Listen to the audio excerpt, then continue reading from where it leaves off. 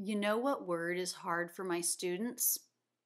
Comfortable. It kind of looks like it should be comfortable, but no one says it that way.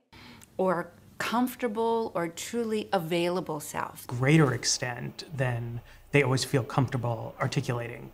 That drill was to make you comfortable being uncomfortable. You go ahead and sit back in your comfortable chair. Pretend it's spelled like this. How would you say that word? Comfortable.